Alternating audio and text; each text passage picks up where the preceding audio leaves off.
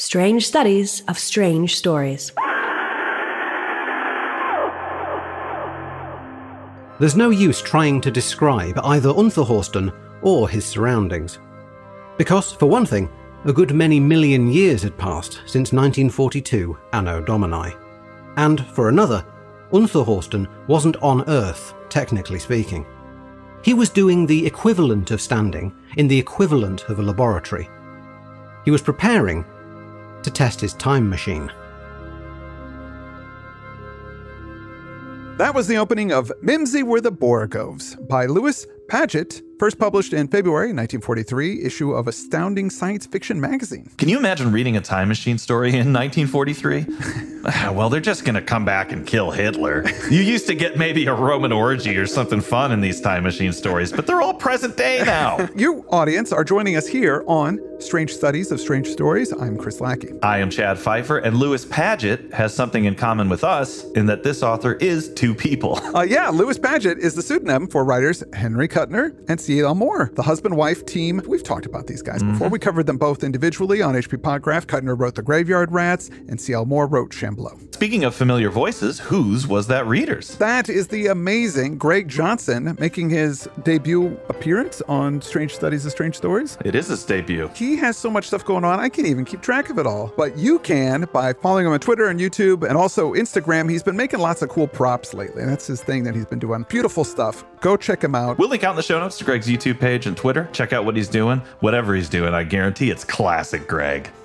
Just to remind folks, this is our free show for August. If you subscribe on Patreon, you get a new show every week on all the best classic genre fiction, plus a show on listener feedback, plus an extra credit episode. And on the bonus episode this month, I think we'll talk a little about Alice in Wonderland. Just because somehow I've never read those books and I've never actually seen the movies either. I've seen the Disney film. A lot of that imagery is very well known. It's pop culture stuff. You know, the White Rabbit with the pocket watch, the Cheshire Cat, the Queen of Hearts, Tweedledum and Tweedledee. Yeah, it's one of those things where you feel like you've seen it, but I never sat down and watched the movie. I know all the references. In fact, last night I was watching the new Hellboy, finally, catching up. New. Yeah, it's from a while ago, but the latest gritty reboot of that. Yes. And it was referencing Alice in Wonderland. The one thing I am familiar with is the nonsense poem Jabberwocky, which is from Through the Looking Glass, the sequel to Alice's Adventures in Wonderland. Yeah. We're talking about all of this, of course, because the title of today's story is a quote from the first stanza of that poem. 'Twas brillig, and the slithy toves did gyre and gimble in the wabe. All mimsy were the borogoves, and the mome wraths outgrabe. You know what? I'll read the whole poem on the bonus episode. It's not that long. And it's a nonsense poem, although when you read it, you know exactly what's going on, which is such an I think that's why it really has gotten into folk zeitgeist, and it's why we read it in freshman English, because it uses portmanteau, which is the combining of words to make new words. We do this, breakfast and lunch becomes brunch, or motor and hotel becomes motel. It's something that happens in language anyway. And so when you're reading it, you feel like you could almost decode the nonsense words in there to make words that you do know. Some of them are also definitely nonsense. Nevertheless, you can follow the action and you know what's going on. It's about monster fighting, which is very primal. It's fascinating stuff. I loved it when I read it back then, and that was the poem actually that came up in Hellboy. Now, we're reading this today because we wanted to start the month with some good science fiction, and this one was judged by the Science Fiction Writers of America to be among the best science fiction stories written prior to 1965. It was included in the anthology The Science Fiction Hall of Fame, Volume 1 from 1970. And it's also the basis for the 2007 film The Last Mimsy. Have you seen or heard of that movie? I have heard of it, but I have never seen it. But I have listened to a bit of William Shatner reading this story, which you can find on YouTube. Oh, really? Honestly, it's not great. He reads it really quickly, and I feel like he's not really paying attention to the... Yeah. Like, he's hitting all the words, but I don't think he understands what's happening or what it's about, or like somebody just goes, here, read this, and he read it like Shatner reads, and, What do you got me doing today? What is this? Mimsy? Fine, whatever, let's go.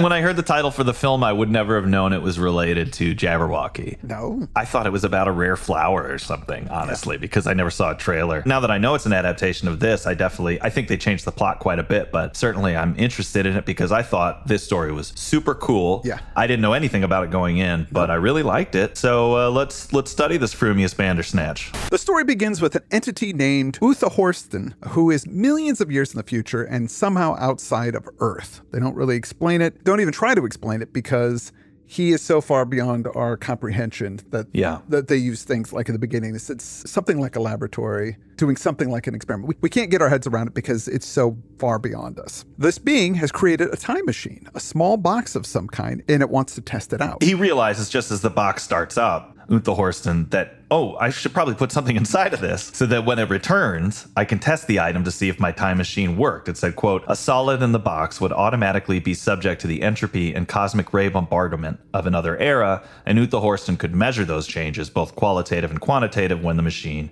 returned. So he quickly gathers up some of his son's discarded toys and puts them in a box.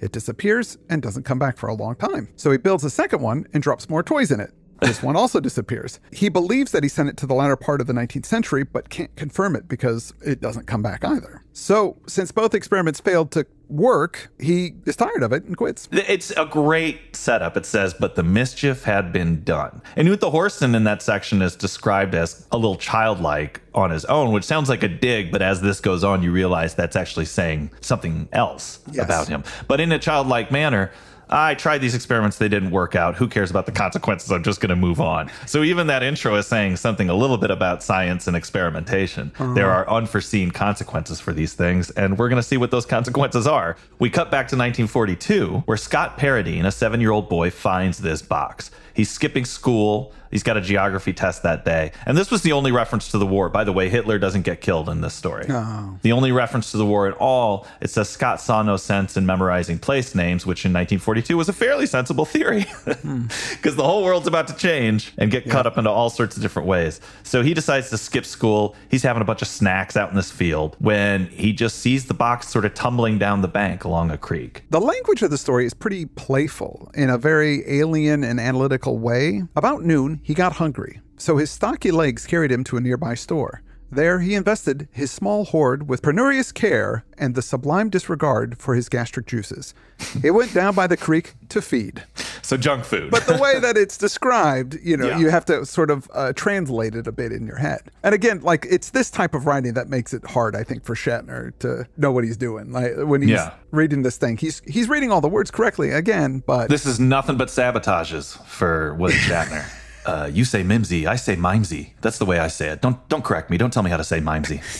It sickens me. He grabs the box up and he tries to open it, but it's weird. The gadgetry would have given Einstein a headache. The kid, it's kind of funny. So the reason that he can't get this thing open is it's a bizarre mechanism, but also it's not entirely in that space-time continuum yet. It's somehow in between spaces. And he just knocks it open with a rock, which is great. That actually brings it into his current 1942 time and opens up the box. A bunch of things fall out. There's like a soft helmet, a few other things that aren't described, but he's immediately captivated by a square, transparent crystal block, small enough to cup in his palm. The crystal was a sort of magnifying glass, vastly enlarging the things inside the block. Strange things they were, too. Miniature people. They moved like clockwork automatons, though much more smoothly. The tiny people are building a house, and he wishes for it to catch fire. He just wants to see what they would do. And then it does catch fire. And then the people start running around, and they put out the fire. And then Scott's able to figure out that he actually can control this thing with his mind. It scares him at first. Obviously, when this device came out, I was thinking of it right away like a smartphone. It's got these little people that can control in there, and it's a little glass, and holds it in his hand. It's like, I'm not sure who the comedian was that said it, but it was something along the lines of, YouTube makes us all into mini Roman emperors. The fact that we have this control, you can be like, for my amusement, I would like to see a duck and a bear make friends in a swimming pool. And you'll find that. Yes. I have this odd sensation I'm sure people can relate to where sometimes I'm watching an old movie and someone will pick up, I think they have a smartphone in the movie. They'll pick up a cigarette box from the counter or something along those lines. It's in their hand. It's just so in there now that I can't help but see that. Yeah. Now it becomes clear that these are no ordinary toys. Scott gets invested in them as he's looking through the box, and there's not much detail about what they all do. It just says, he found some really remarkable gadgets. The afternoon passed all too quickly. Scott finally put the toys back in the box and lugged it home. He inherently knows he might not want to show these to his parents right away, so he hides the whole box in his closet. His 2-year-old sister, Emma, comes in and asks for help tying her shoes. Downstairs, his father, Dennis Paradine, and his mother, Jane, are having cocktails.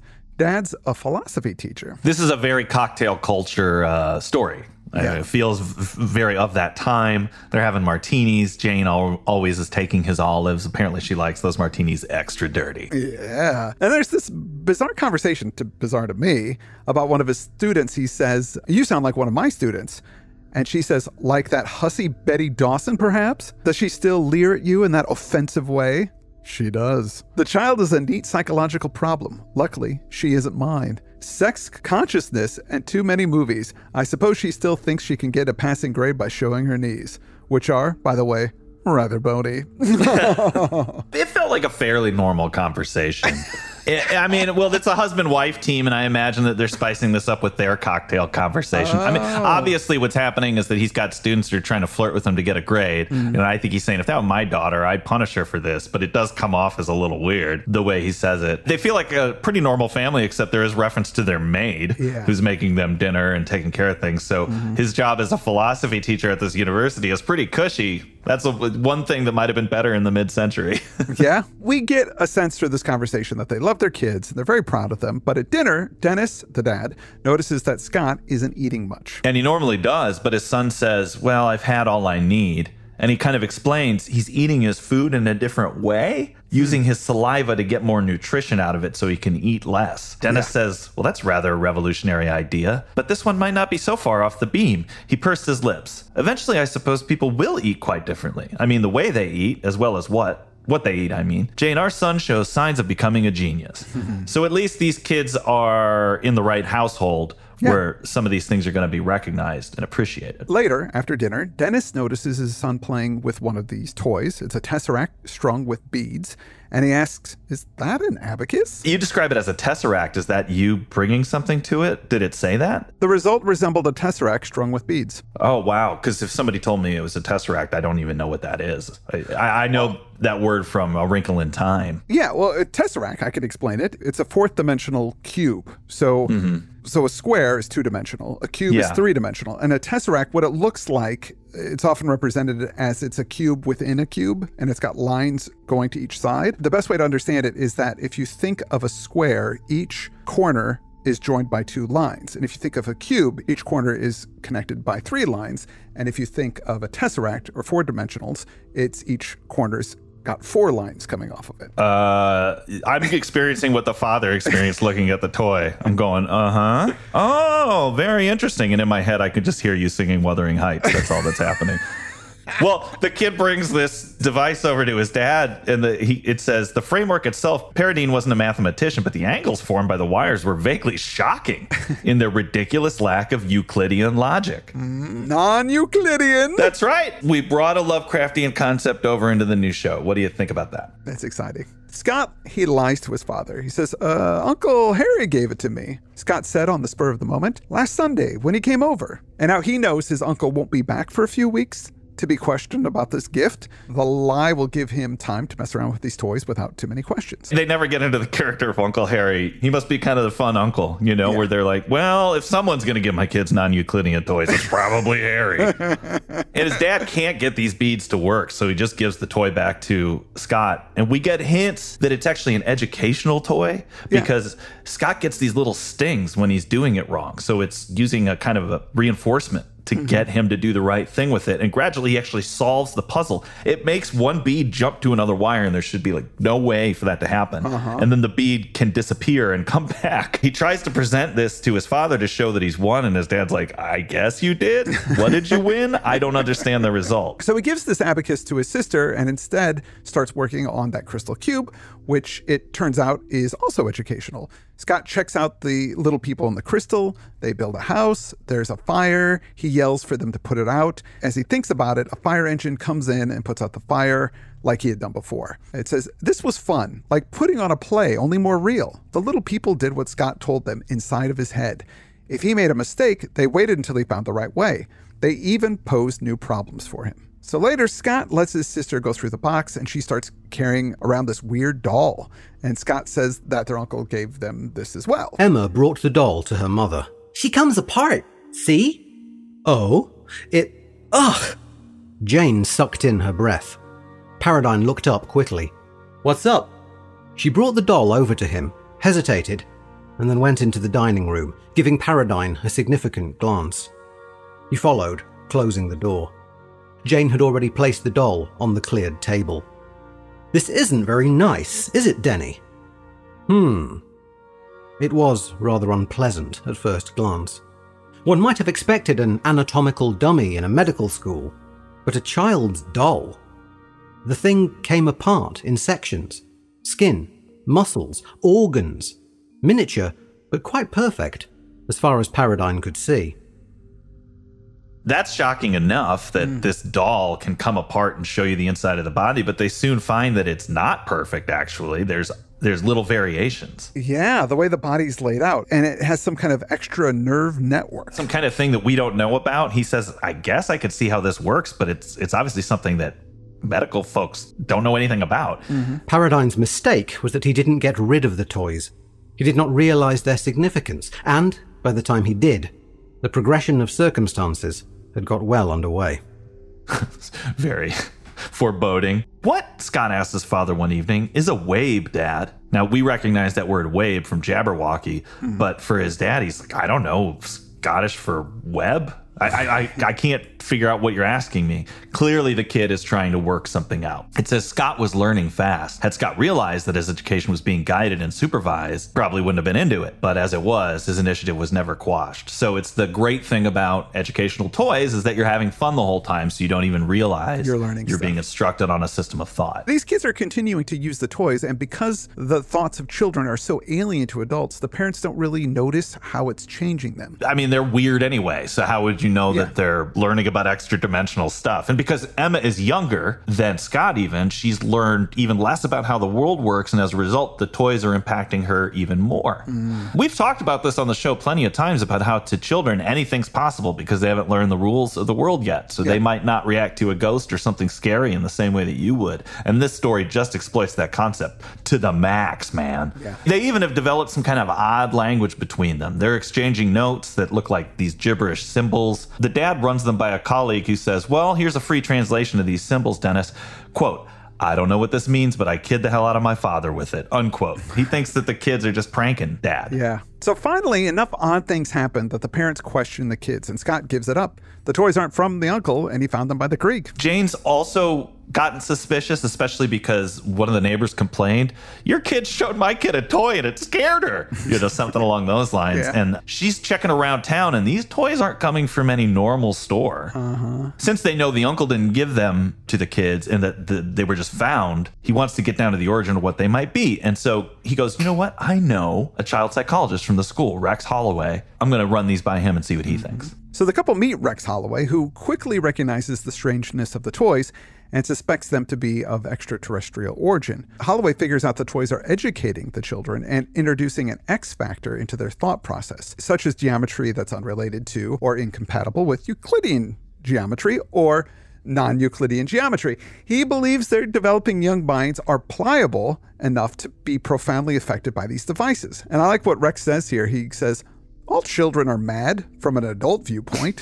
Babies, of course, are not human. They're animals. They have a very ancient and ramified culture, as cats have, and fishes, and even snakes. The same in kind as these, but much more complicated and vivid, since babies are, after all, one of the most developed species of the lower vertebrates.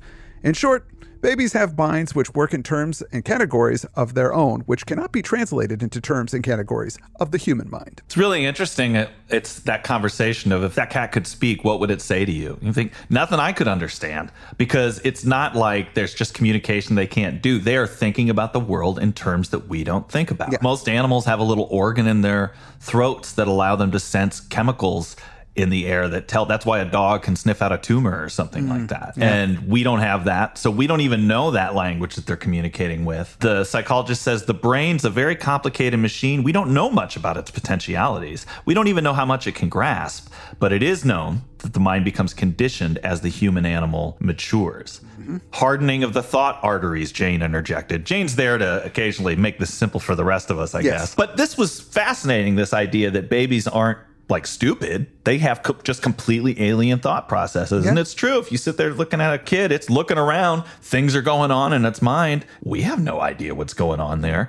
Holloway comes to a conclusion. If the undeveloped minds have been tuned into the X channel, it's necessary to divert them back. And I'm not saying that's the wisest thing to do, but it probably is from our standards. After all, Emma and Scott will have to live in this world.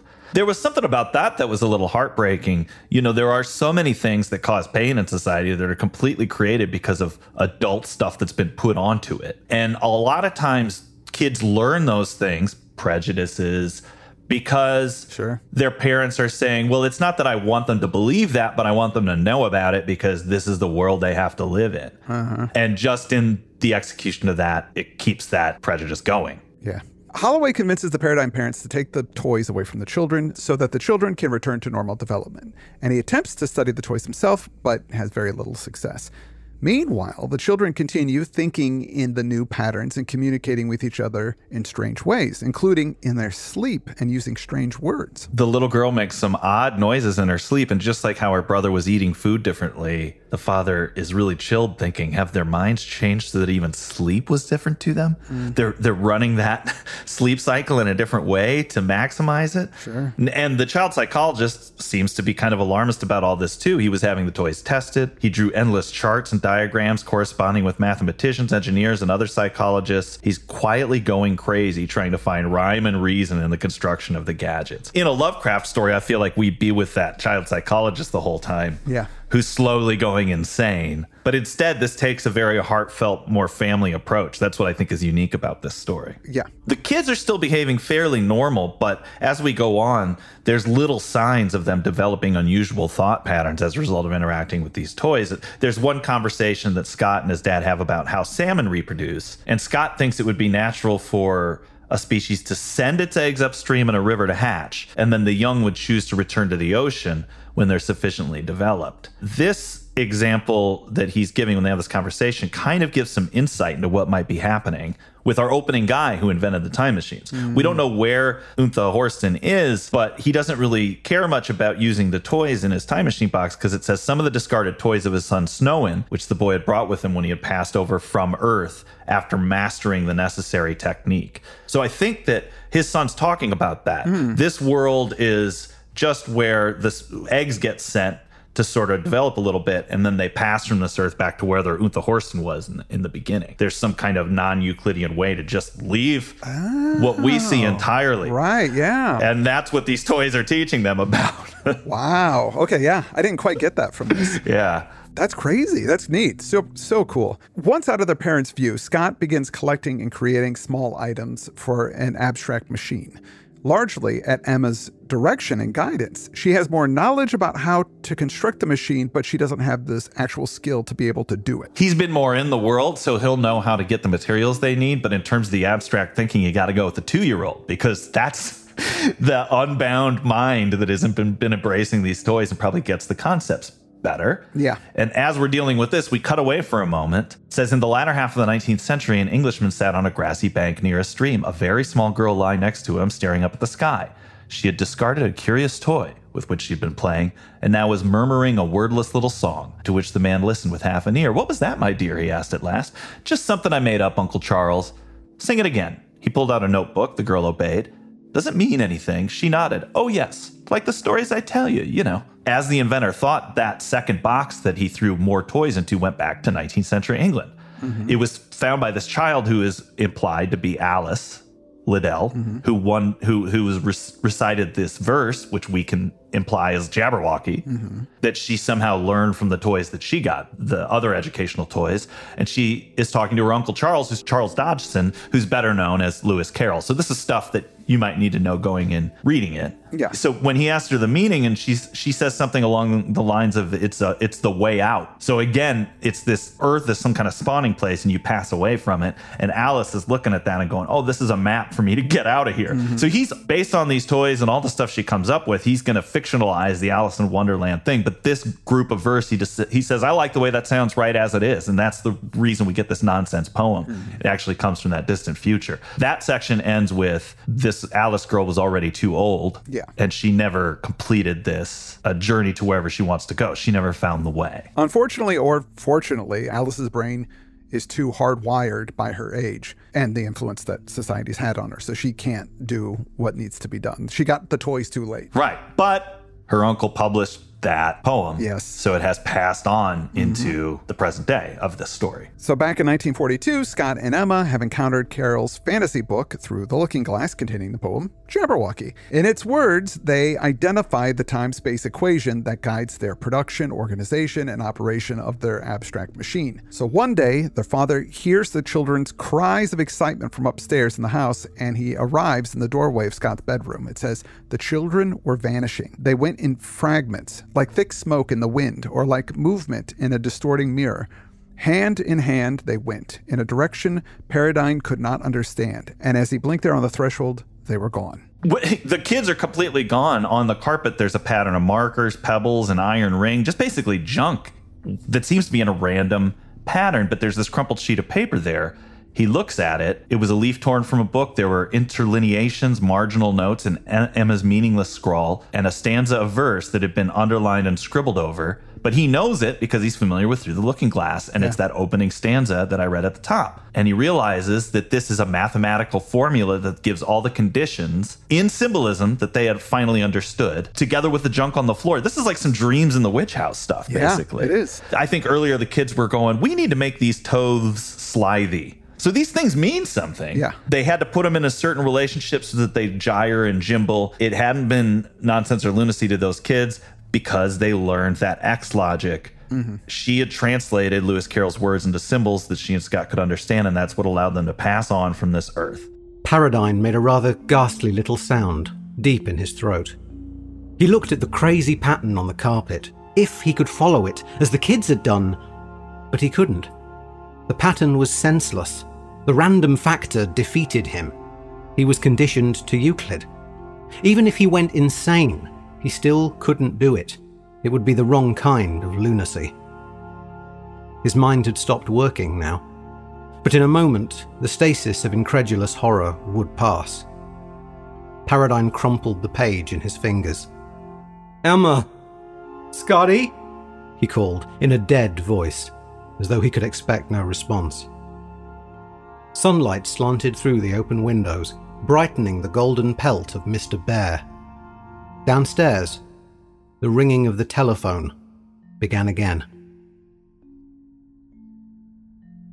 Mr. Bear was the name of the doll that the girl had. She had another doll named Mr. Bear, and so to her, all dolls were Mr. Bear, which was a kind of interesting comment within the story that because she didn't know to call these things dolls, she just called them all what one of them was called. So it shows you how children will elasticize concepts. Well, yeah, when I was a kid, my grandmother had a dog named Pepper, and I believed all animals were Pepper, so I called animals Pepper. Exactly. That's the end of the story. I think that that's such an amazing take on something we covered ad nauseum on the old show, which is, wow, there's going to be concepts that are so alien to your mind, you can't even understand them, blah, blah, blah. And this takes that, which maybe it was just a thought exercise in we all call Jabberwocky nonsense verse, but what if it really means something? And turns it into this thing that I think, like any good strange story does, makes you think about things in your own life, primarily technology being passed to kids and how they use it. In linguistics, you know, children will make something grammatical. That's how we get a Creole out of a pidgin. Right, right. When two people of different languages kind of come up with some way to communicate with each other, a child will instantly make that grammatical. So if you have two parents who had to learn sign language later in life, that child learning the sign language will be better at it than them and will understand its inherent structure. And this is taking that we all, as you get older, you start feeling disconnected because things that you had to learn how to use are just already there for the kids. So they're going to be better with the internet, and they're going to be better with the smartphones. And that's also being addressed in this story, is that feeling of the new generation having a whole different set of guidelines and signposts that have been knocked down, and you don't understand that world. Well, there's also the other aspect to it. I mean, his kids go away. They're gone, which is also another thing as a parent I think about. Your kids growing past you, getting better than you, surpassing you, and then, going on with their own lives. Yeah. Obviously, this kid's only 2 and Scott's 10? I think he's around 7. 7. Yeah. So, obviously really small kids, and thinking that my kids would just go off into some alternate dimension, it would be pretty upsetting to me, but I guess they're ready for it because they're doing it. Yeah, they're excited when they're cheering when they figure it out. It plays on a lot of themes besides the cool sci-fi aspect of it. It's just about being a parent, being an adult, and how you feel obsolete. Eventually, you're going to be obsolete. That's just the nature of life. You start off, you adapt, you grow, you get stronger, and then there's that downward descent. Hopefully you get a little wisdom, but eventually that fades too, and then you die.